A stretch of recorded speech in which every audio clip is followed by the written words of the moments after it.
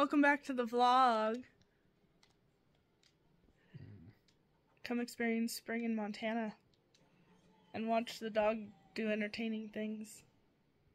No, it's not actually that entertaining. For some reason I was fascinated with it though. So, enjoy the video.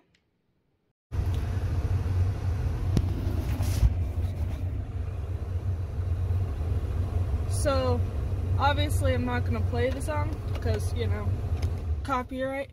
But everyone should go listen to this song because it is 100% descriptive of the way the world is right now. So yeah, Nathan got a light bright and he had it on while he was working on it at one point and he said it was hot. So that's the same old, I'm really unsure why he didn't like leave it as far as it was and just store it that way, weirdo. Because now how are you going to remember? You're going to have to like, I mean, I guess you can kind of see the P, but yeah, then this chintzy little kickstand here, he kept like tipping it over and Editing Megan here. I wanted to reiterate, because I had to cut some of that out, Matt was saying that, like, the one he had when he was a kid and also the one I had when I was a kid were, like, cubes instead of the little thing with the kickstand, so. like a tube TV. Yeah, like a tube TV kind of thing. So it was, like, you had, you know, the four sides and... CRT, cathode ray tube. What? So you had, like, the four sides, and then you didn't have to, like, hold it up just by a kickstand. It was a cube, so. That, like, if you magnetize, like, that's why those ones are dangling at the bottom, because once you magnetize a piece of metal, it makes it also magnetic. Like, it'll pick up until the magnetism dissipates. How does that happen? Magnetism is basically a charge, so it basically charges the metal that it's touching. Okay, we noticed this last week when I was checking the store. That looks really dirty the way they got that those turkeys there. Okay, Megan's so terrified of being able to get the Jeep out of the garage that she had to like, it felt like she had to get up the hill, but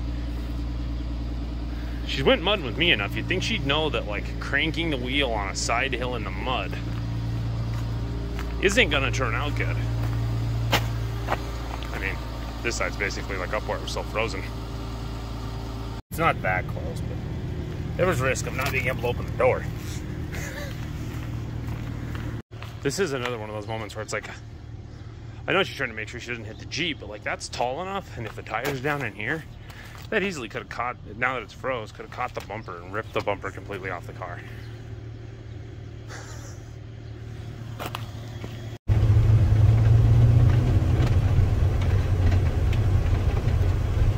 That's not something you should be hearing in a car, that sound of mud flying off the tires.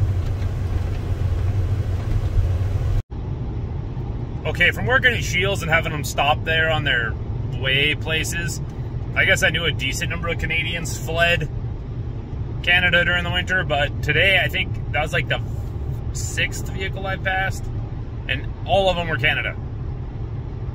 It's like, I'm assuming like it's spring, so it's time to go back, but yeah, it's like, it's been pretty heavy most days. It's at least half most days, but today it's like all of them.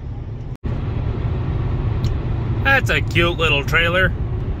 I don't know, it feels a little bit too small for me to trust it much, but that's kind of funny because I was like, oh yeah, it'll flip once we get to Boulder, because I think there's a lot of people that drive from Boulder to Helena for work. Still, I saw like 3 Canadians and 1 Montana, and then like you get to Montana City and it's like, okay, yeah, there's definitely like people from there going to work in Helena. That was the second one I've passed, so it's still 50% Canadian. But yeah, like it's like the one with the weird little Harley trailer thing. Turned out to be Canadian. I didn't really expect that. I bet these, yeah, that one's Montana. I don't think I'm gonna pass anymore though. Maybe I am. I gotta take this exit right up here, but ended on a little streak of Montanas.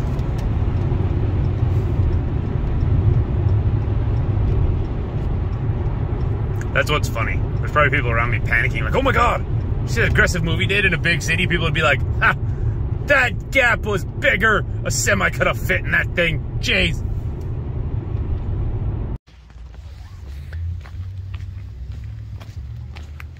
So there's the front of that S10 I was talking about with the crazy bumper. It is hot. Oh, look at the pile, how much the pile's already shrunk. TRX is probably almost as tall as the tallest part now. I mean, I guess when all of a sudden it's 50 degrees. Makes sense. The funny thing is I just looked and Butte's like 12 degrees cooler or something.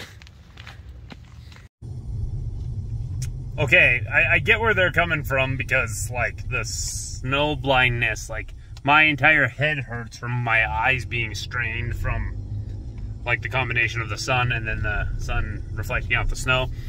But there's just a dude with sunglasses on his dog, and not like in a, like, I'm gonna take a picture really quick. No, he's walking down the street with sunglasses, and it looked like they might have been specifically built for a dog, because it looked like it had, like, kind of like a strap.